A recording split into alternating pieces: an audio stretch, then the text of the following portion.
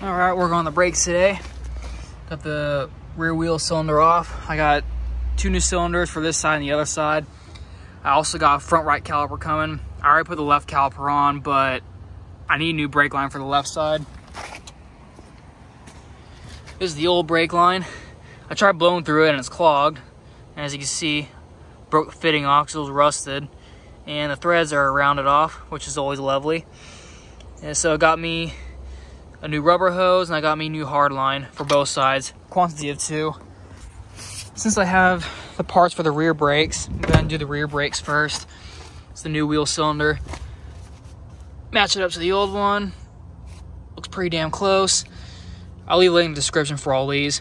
These also come with the slide pins, and it's 2 10mm bolts located on the back side here. Not the most convenient to get to.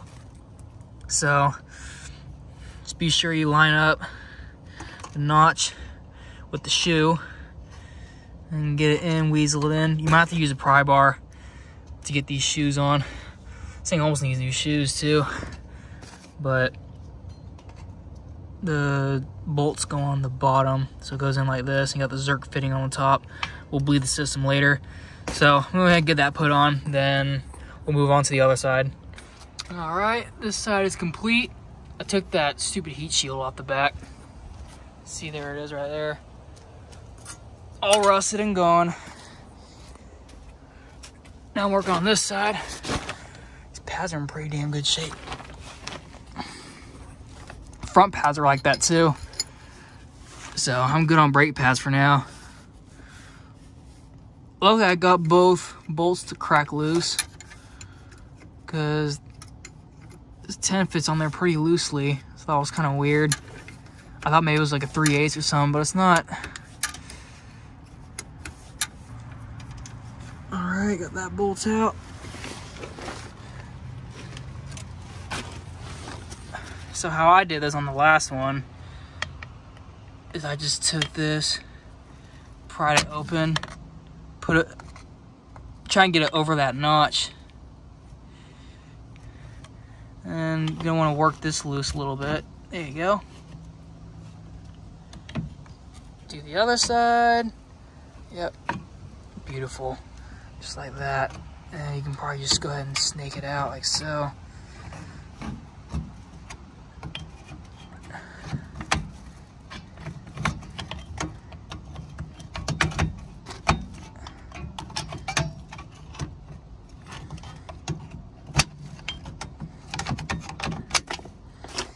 There you go. Mission accomplished. Like they say, installation is a reversal of the removal. So I'm gonna get this put on. I'll be back with you guys later. Well, I stand corrected. The brake pad fell off. Thought these were in good shape, but they're not. Well, back on eBay I go. Got the wheel cylinder installed at least, so that's good. Next thing to do is to bleed the system. I'm gonna bleed the right side first because it's supposed to start with whatever corners first away from the master cylinder. And I'm not doing the front today because I don't have the new brake lines yet. So I'm just gonna do the back, get those ready, and then when the shoes come, I'll put those on. So I'm gonna put this rotor on so it doesn't pop out. Then we'll go ahead and bleed it. All right, guys. Brake lines finally came in. Caliper, passenger side came in as well. We're using the old pads. They still got plenty of meat on them. That's what I say about the back, but we'll see. So these are the hard lines. Goes to the caliper right there. As you can see, they have to be bent. So luckily I got a tool for that. So one of each for this side, and then we'll mirror the same thing on the other side. All right, when you're done, you should end up with something like this. Turned out pretty good. I would say it was easy, but kind of wasn't. This tool makes it a lot easier, that's for sure. Goes up to 180 degrees. It's all you need really, but you're probably still gonna have to finesse some of it by hand. but just be gentle with it. But everything's all tightened up over here. The brake line's in. There's no washer fitting on that, but as you can see, there's a washer fitting on the original one. But oh well, seems sturdy for now. I just hope it holds brake fluid. So, all right, this side's done. All right, time to finish up the driver's side. So you got your rubber hose, rubber brake line, 3.2 millimeter DOT. Both sides are the exact same size. And your hard line, for those of you that are curious, it's a 3/16 brake line. So get this one bent up, get it put on. All right, got the pads installed on the rear. Looks pretty good. It's a pretty simple task. Didn't require a lot of tools. It's mainly a bunch of pry bars and screwdrivers. Luckily, I was able to take these springs off by hand. Not too much tension, just takes a little bit of skill. You got this spring at the top, attached to these two holes. You got this other spring at the bottom. It keeps inside the wheel cylinder. From that hole over, uh-oh, it's in the wrong spot. It's supposed to be here. Whoops, I'll fix that. And then you got the emergency brake check right there. And that might have to be adjusted as well. So, yeah, this side's coming along. About to do the other side. And I'll show you guys that here in a minute. All right, this side is officially complete. Fixed that spring, it's got some good tension. The e-brake arm is pretty much tight for the most part. And you got that spline adjuster down there. You just take a screwdriver, stick it in there, and you can move it. You move it, I think, counterclockwise, and it opens the shoes up. That's if you have to adjust your emergency brake over time. And then way to test it, if you have it right, just see if you can still spin the rotor. If you can hear it drag, but there's not too much resistance. So we got right on the sweet spot, so that's good. So we can go ahead and button this side up, and move on to the other side. All right, took the shoes off. All I did was just take a screwdriver, pry against the spindle, up against the shoe. Took the springs off, the retainer pins first, and then I pry one side out, and pry the other side out. This side's a little more rusty, so it was a little harder to get off, but it wasn't too difficult. So, yep. What a shame. Brand new pad. Anyway, take these springs off, repurpose them. If you have to, go ahead and take your photos. Now's the time to do that, so you don't forget. But let's go ahead and get the new shoes put on. Brand spanking new, baby. All the extra holes go at the bottom. That's where the emergency brake adjuster wishbone looking piece sits. I'm sorry. So this goes to the emergency brake arm. And so this goes in like so. And there's no right or left to these on these cars. They're both exactly the same, all four of them. So you don't have to worry about getting them mixed up. Then on this side, if you were to put the other shoe on, this little groove slides right in there like so. They line the notch up with the bottom of that brake pad and just sits kind of like that. So go ahead and knock that out real quick. I'm hoping this will spin free just like the other one. The other side was seized. Luckily I was able to get it to break free. I thought I was going to take it back apart, but hopefully that won't be the case with this. Is it moving? No. All right, I'll get it figured out here. All right, this side's all complete. Everything's tightened up.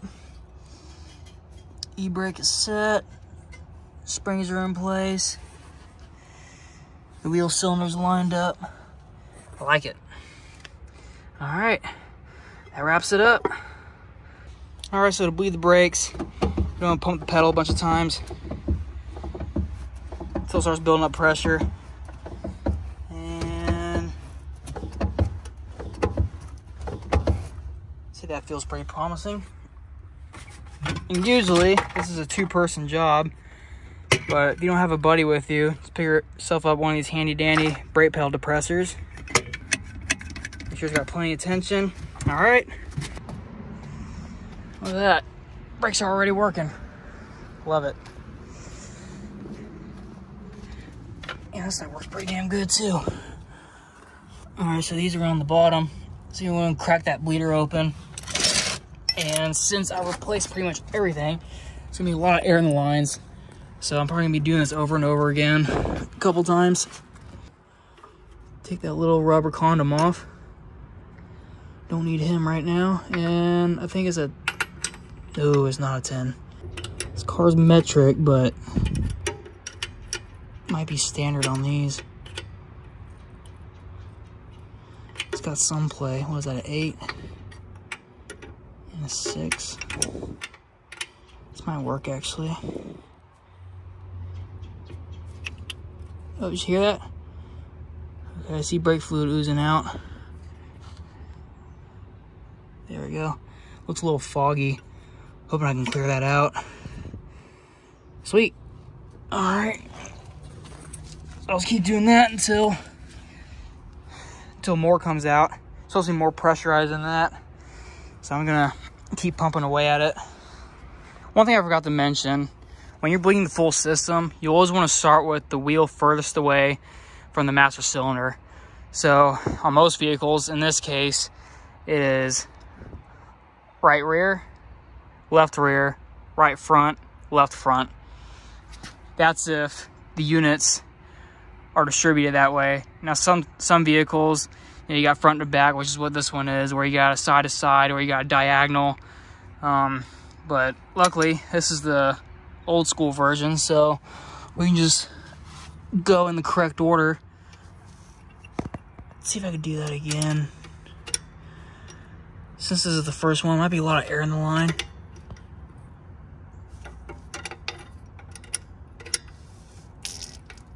That's a lot of air.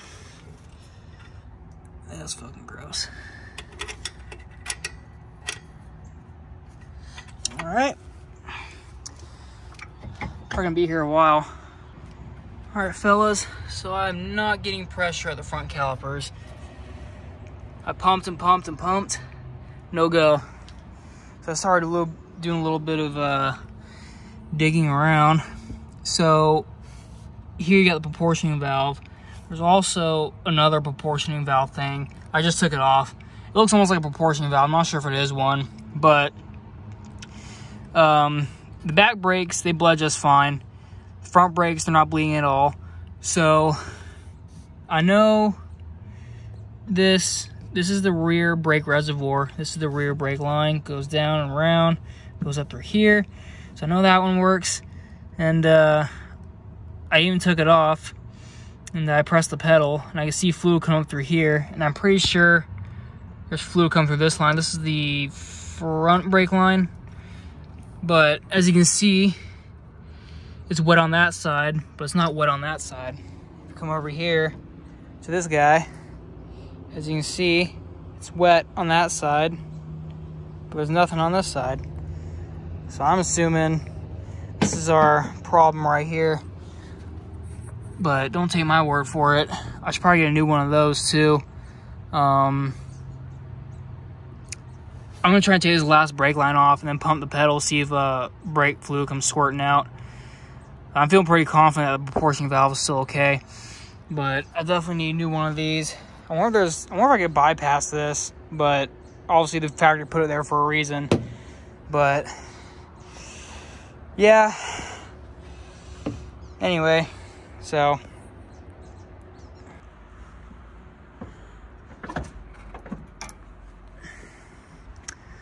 so that works. Yep. See fluid coming out of both of them. So, shit, that sucks. Well, just gotta order one of these. I was feeling pretty confident too, but you don't know until you try, I guess, right? So I'll order one of these and put those on, and hopefully, fingers crossed to the Datsun gods, that will be it for the brakes. So stay tuned, fellas. did a little bit more investigating, and turns out the wiring harness here does not go to this. This goes to something else. The starter relay is actually back behind here. It was screwed down. These two little screws right here. It's two little Phillips screws. And I decided to go ahead and take this off. Usually that's the first thing you should check anyways, fuses and relays. So I took that off, I bypassed it. And what I'm looking for are the two black and orange stripe wires right here. So these two pins, follow those pins upward. You got the yellow wire, I believe that's the input, and then you got the yellow and black wire, which is the output to the starter. So you follow that up here is these two little terminals right here. So I just got a jumper wire going through it, acting as the relay just to complete the circuit. If you come in here, listen.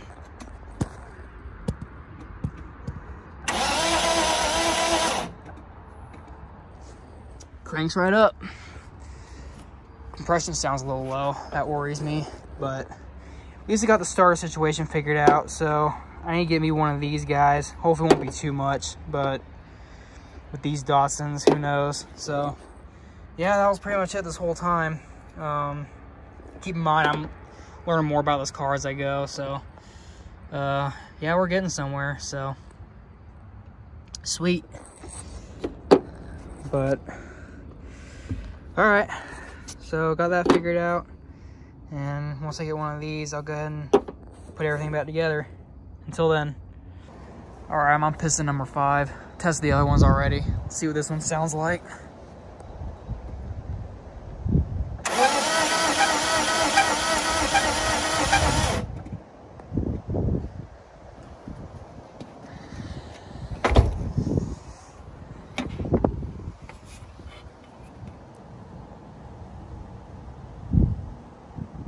Right at 50. Beautiful. Got a boat anchor.